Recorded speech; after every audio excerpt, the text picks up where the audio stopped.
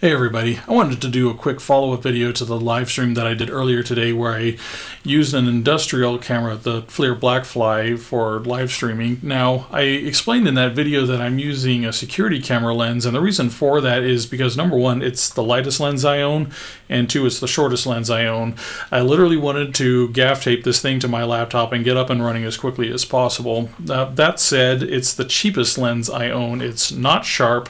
The color's not good, and you notice that objects have colored halos around them, the chromatic aberration, telltale sign of a cheap lens.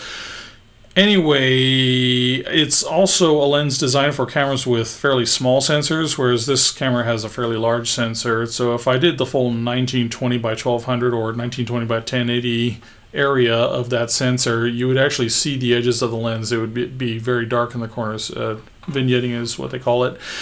Anyway, that said, I wanted to show what the actual 720p crop of the sensor looks like with a much higher bit rate, so you can get a better idea of what I actually saw on my end versus what streamed over YouTube.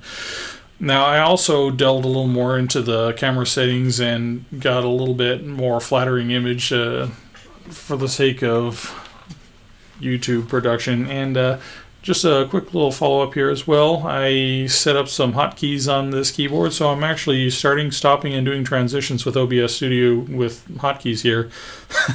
I'm such a nerd. Anyway, questions, comments, concerns, you know what to do, and happy YouTubing.